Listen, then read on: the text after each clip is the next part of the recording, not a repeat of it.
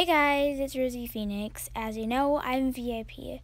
So I'm going to be opening the chests. You get the same 3,500 gold and the 200 apples, but you get a surprise orb or orbs, you don't know. I usually get one rare orb every week for free, or I get the 11 uncommon orbs, but I don't know for sure.